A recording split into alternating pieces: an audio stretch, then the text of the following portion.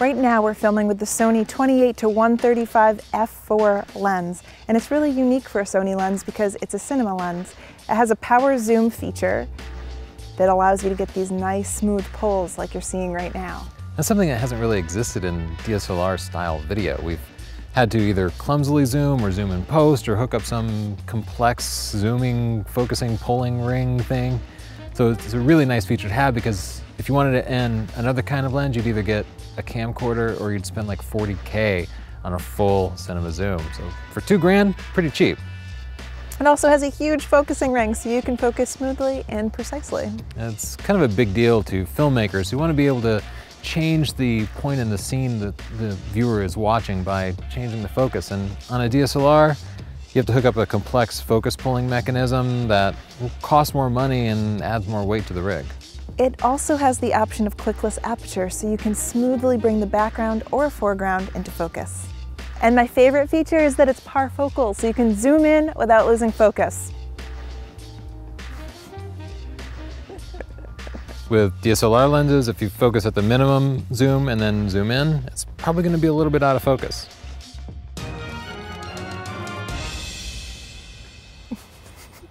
So far we've had the lens for a little over a month, and it's our go-to lens for 4K video. If you have a Sony full-frame camera and $2,000 just burning a hole in your rich little pocket, you should get this lens. It's great. Yeah, if you wanted a similar lens with similar cinema features, you'd probably be looking at spending like $20,000 and up. If you're a still shooter, you could consider something like the Sigma 24-105, our favorite normal range zoom at f4. It's been super sharp. So let's find out, let's run it through some tests and see how the image quality actually compares for still shooters. The first thing to notice is the focal length difference. We strongly prefer the widest setting of 24mm over 28mm, so that's a win for the Sigma. At 28mm without profile corrections, we found severe barrel distortion from the Sony. That's not a problem for stills photographers. Lightroom can fix that for you automatically.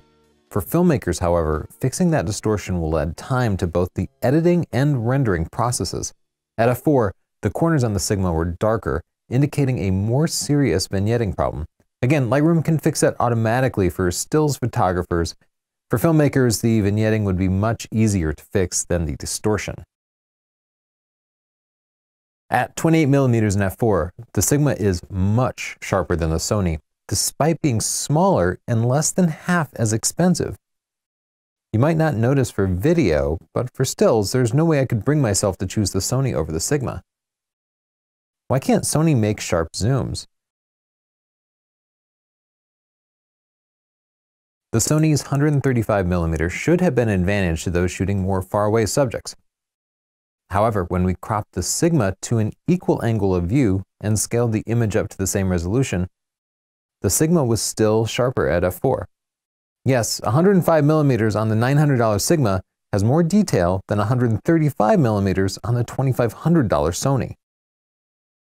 The difference is less noticeable at f8, but the cropped Sigma is still a bit sharper.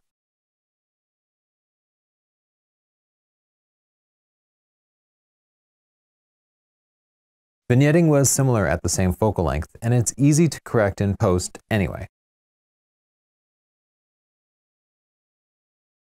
T-stops measure the actual light hitting the sensor. It's what really determines your exposure rather than f-stops. The Sony is about 1/5 of a stop brighter than the Sigma. Not a huge difference. See that green fringe? That's chromatic aberration on the Sigma.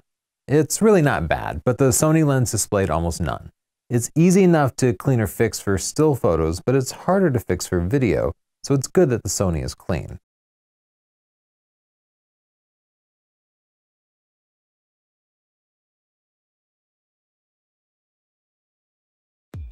In summary, this lens is amazing. If you're a filmmaker, it really can't be beat.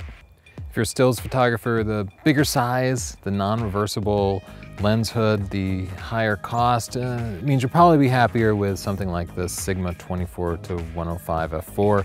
We found it had better image quality also. You like that? There's a whole lot more where that came from. You could subscribe, you could buy our books, you could just watch the suggested video in the description. What's that? How much of an awkward pause can we put at the end of a video? What's that? Check it, just tell your friends. We have books and stuff. It's my dog barking. Bye. Is she just now discovering us, or is there something she needs to communicate? She's not smart. She's not smart. Look at her face. Is that it? Don't Cousin Larry her. There could be something seriously important going on. Cousin Larry. In summary. Remember when you asked me if I wanted tea and I said karate?